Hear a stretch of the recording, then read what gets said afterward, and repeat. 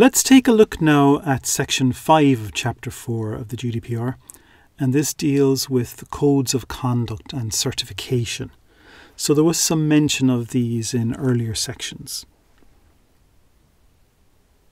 The codes of conduct and certification have not really been very well developed yet. It's still early days for those, and so much of what's in this section is aspirational, but it does make a lot of sense. And so the GDPR tries to promote the development and adoption of codes of conduct, so standard ways of doing things that people would sign up for, and then also certification procedures where people can demonstrate through certification that they are implementing good data protection practices. Article 40 states that the Member States, the supervisory authorities and the Board and the Commission shall encourage the drawing up of codes of conduct intended to contribute to the proper application of this regulation, taking into account the specific features of the various processing sectors and the specific needs of micro, small and medium-sized enterprises. So I mentioned an example earlier of a professional body representing dry cleaners. And they might look at the kinds of data that dry cleaners process, the kinds of IT systems that they might need, the kinds of things they might like to be doing, and then as an organisation come up with a code of conduct for dry cleaners in Ireland. And then members of the Dry Cleaning Association could sign up to this, and then they know they'd be good to go, you know. Every dry cleaner wouldn't have to reinvent the wheel to be compliant with the GDPR.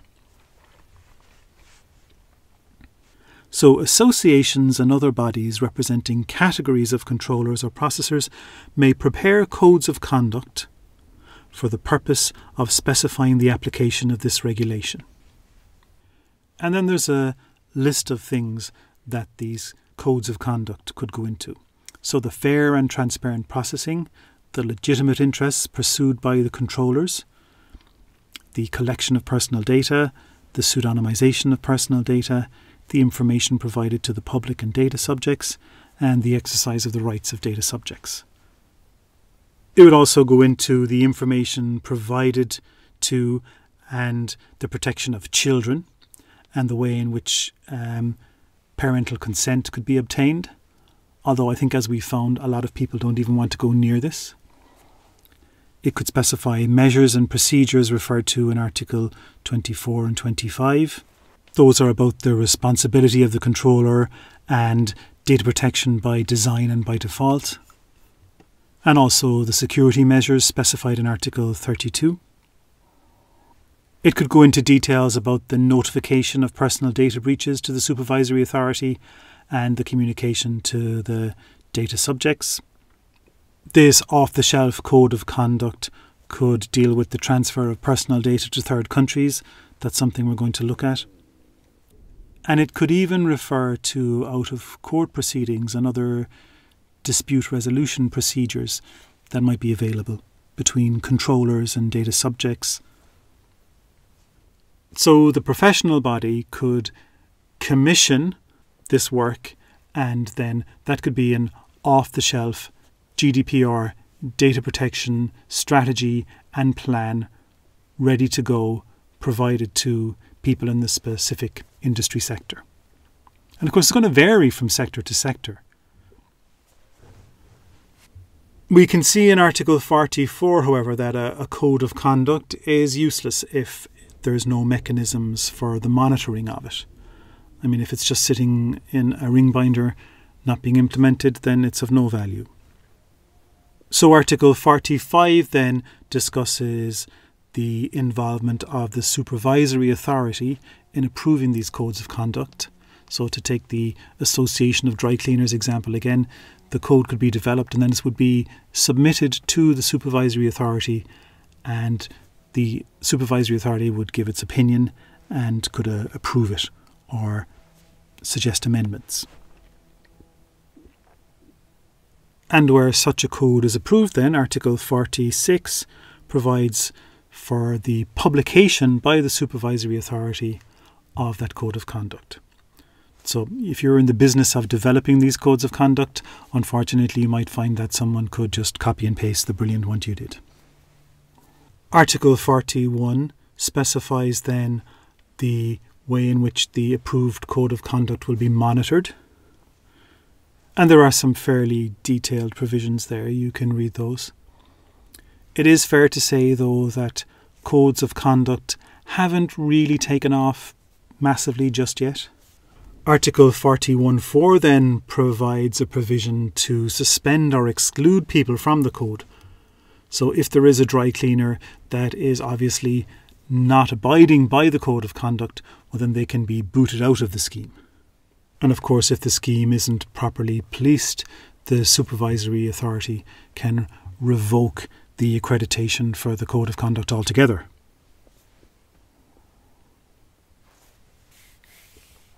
Article 41.6 specifies that Article 41 does not apply to processing carried out by public authorities.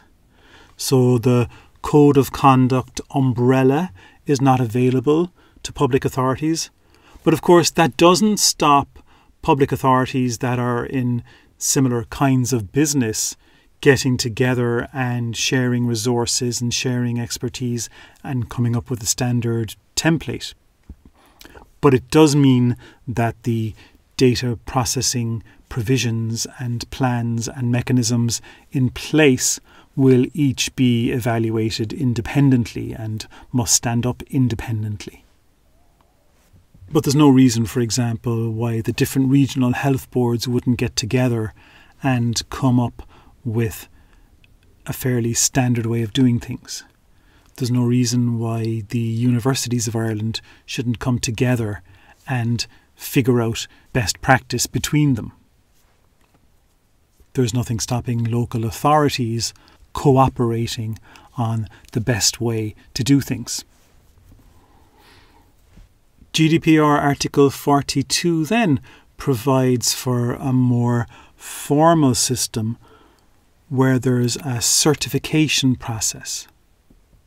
So there are a few products we could think of where before buying them you would check that they meet a certain standard, and often there's a logo or some sort of certification. Fair trade coffee comes to mind, for example, or Rainforest Alliance products. So there are already in existence certification schemes for products that can give people a competitive edge in the market if they meet certain standards. And so these schemes set out standards that companies have to meet. If they meet the standards, they can subscribe to the scheme and use the certification on their products. The framers of the GDPR imagined a similar provision for digital services where customers could check for certification. So you might be going to a website to buy something and see that the data processing practices of that business have been certified as being compliant, and there might be some shiny, happy GDPR mascot or something, or some official-looking GDPR wax seal. So the GDPR provides for these certification schemes, and these are accredited by the supervisory authorities. So again, this could be an interesting business opportunity even for someone, although it is fair to say it hasn't really taken off. I haven't seen many examples of this in the marketplace, but maybe it's just a matter of time. It's very clear that some businesses make a virtue of their data protection policies, and it does give them an edge in the marketplace. It's very clear, for example, that Apple enjoys a competitive edge in the marketplace because its products are known to be secure, and it's known that its data protection policies are perhaps better than some of its competitors. Article 42.5 provides for a European data protection seal. So this is something that might be approved on an EU-wide basis. So you recall a few years ago, everyone was going on about ISO 9000. You can imagine a certification process for your data protection procedures and policies.